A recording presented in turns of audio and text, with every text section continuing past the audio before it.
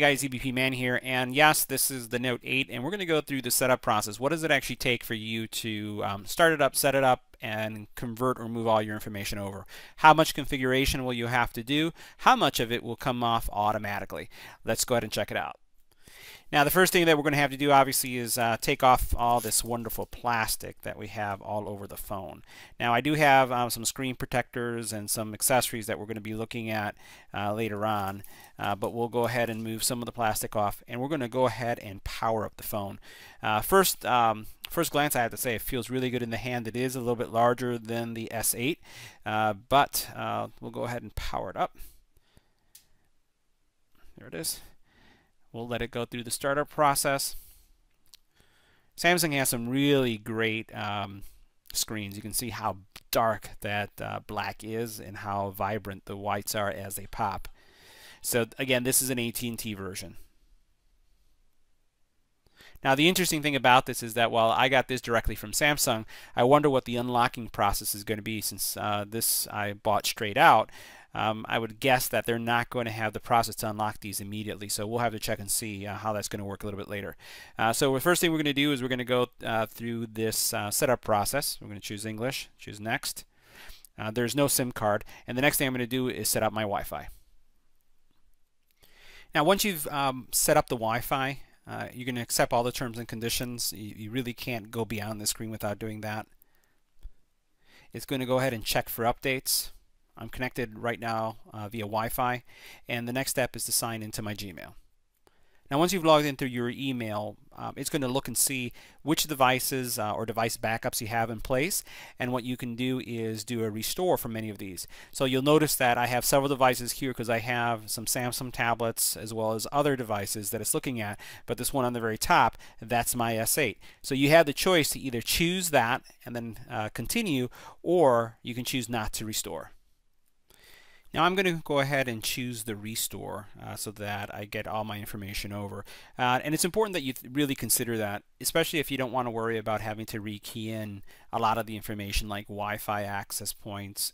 It also could include even your email IDs and credentials. So we're going to go ahead and choose that one, which is my last phone. And I have a lot of apps, so I have the choice at this point to either purge and start cleaning things out, or I have the option to actually install everything. Now, if you want to reduce the number of apps that are coming across, you can always click on this and then just uncheck the ones you want to remove. I'm just going to go ahead and hit continue. Now, while that process continues, you do have a couple choices. You could set up your face recognition, set up your fingerprint scanner, iris scanner, patterns. There's a lot of things that you can do. I'm going to leave this for later, so I'm going to choose no thank you. As we go through some of the tips and tricks, we'll talk about each one of these and why we would choose them. So we'll choose skip. We're going to skip anyway. Google services, hit next. I leave them all on. Now you can set up the Google Assistant. I'm going to hit continue. Ask if you want to include location history. And once you go through your location history selection options, it will continue to restore. Now, the next step in the process is to go through this transfer process using AT&T's tools. I typically skip this, so I'm just going to go ahead and choose skip. And the next thing is to go through my accounts and services. I'm going to go ahead and hit skip as well because this is all AT&T's stuff. And I'm just going to say I'm going to exit this and hit OK. And now the next step is to set up your Samsung account. Now, this is really important, guys. If you didn't do this previously and you're trying to get your Note 7 promotion for your Note 8 purchase, Samsung would not have known that you had your Note 7. So you ended up having to prove purchase. You'd have to get a receipt.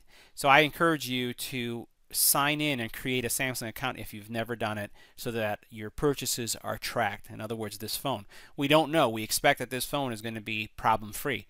If in the event that it does have a problem and you haven't registered it, and there is some type of promotion to really deal with the pains of dealing with the problems from the phone, you're going to go through a more difficult time trying to prove that you had the ownership. So create an account or sign in. Highly encouraged. You also have Find My Phone here. You have also Samsung Pass. I use Samsung Health as well. There's also a backup tool which is called Samsung Cloud. This also ties into Samsung Pay, which I highly encourage as well. So I'm going to go ahead and sign in. Now the next thing that you'll need to focus on is agreeing to terms and conditions yet again, and then go through the welcome screens for Samsung. So now I'm getting welcomed, has my name as well as my email. I could add a photo if I'd like. Going to hit next, and now it's asking me, do I want to restore from the cloud or do I want to copy the data from my device? I'm going to do the copy. This would take a little bit too long for me, so what I'll do is I'll choose that next. So the first thing I did is I took, as the illustration indicated, that OTG adapter, connected the USB cable to it, and then ran the cable over to my S8. I'm going to choose Allow so that it will grant access to this phone, and now it's connecting. Now the goal with this transfer is that the wallpaper, the look and feel, everything about my phone is going to transfer over and look exactly the same on this phone. That's going to reduce a significant amount of time. In addition to taking the look and feel, all my icons and my layout, it's going to copy my text messages, my call log. It will also include, to some extent, even some of the credentials needed to access some of the apps. So this is a really good and fast way for you to convert. Now, depending on the phones, the amount of data that gets converted varies. So if you're using a non-Samsung phone, your experience is going to differ. Also, if you're using an older Samsung phone, the amount of content coming over may also differ. So now what we'll do is let's move this one to the side because it's connected, and you can see what I'm referring to right here. So what we have here are all the things that can be copied over. All my contacts if needed. I'm not going to choose my contacts because all my contacts are cloud-based. Now you'll notice that there's some options here, but I'm just going to say leave the contacts out of it because they'll come with Google automatically. All my text messages, and boy do I have a lot of text messages, 6,442 messages. Now those are not individual messages. That could be chat streams, it could be photos. I'm going to have to clean that up. I'll do that a little bit later. You do have calendar items if you needed, any reminders, Samsung Notes, which I have, call log history, and you notice all this data. Apps with app data, so I'm hoping that a lot of the settings are going to be retained. Wi-Fi, notice accessibility, Wi-Fi and app settings are going to come across, home screen settings, images, anything that I have local on the phone, and I don't have a lot. I have 226, also music, and then you can see all the things here. Now, one of the things that will not come over during this conversion process is anything that you have in your private folder. That you're going to have to do manually. Let's go ahead and start the process. Now the transfer process is going to vary from phone to phone. In this case, because we have 174 apps, a lot of data is coming over, it took several minutes. It would take about 10 minutes to process. The phone is already complete, and you'll notice that it says that everything is all done. But you'll notice on this side, this phone is still going through the process of updating the apps as well as updating the note data. My phone has not changed its look and feel to be, let's go ahead and do this, to look like this one over here. So eventually this one will look the same. Now for those of you who use the secure folder and all the features that are in there, is a way where you can back up that data to the Samsung Cloud, and they give you around 15 gig to work with. You'll have to go into the backup of secure folder setting and just make sure that the backup has been complete. Now, if you've never done this, don't worry, because what will happen is you'll get in your notification panel after the transfer has been complete a message indicating don't forget to back up your secure data and restore it. So what I'm doing right now is I have 7 gig worth of content in my secure folder. My secure folder is how I separate my business from my personal phone, and all that data right now is being backed up into the Samsung Cloud, and then I can restore it back onto this phone, and I don't have to worry about the data or all my settings in the secure folder. For those of you who have never used a secure folder and don't know what it is, I will be covering this as well in the tips and tricks for the Note 8.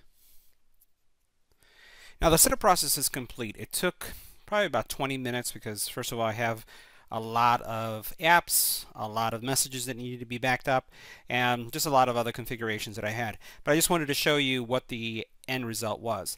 You'll notice from top to bottom these look the same. Obviously there's some slight shifting going on here because of the screen size, but for the most part they're the same. One of the things that I noticed right here is that there's 2 apps that are missing. I'll have to see why those didn't come over, but you'll notice that my watchmaker is not there and VLC is not there, but I also don't have the gear paired to this one, and that may be the dependent application there. You'll notice when I go over here, I have one there that I had to reinstall, but for the most part everything came across. My widgets also match.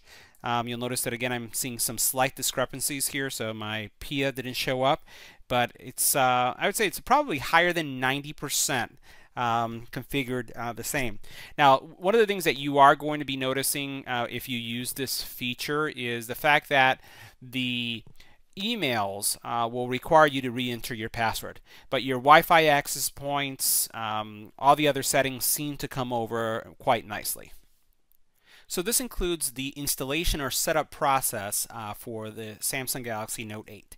I will have some videos on tips and tricks, configuration, everything that you need to know coming up either today or tomorrow. We're going to be going through all the cases that we've received as well as the cases that we haven't reviewed yet. I have a significant number of new cases like these that just came in from Zizo that we're going to be doing reviews. So stay tuned, subscribe, share, and please by all means like. Thanks for watching, guys.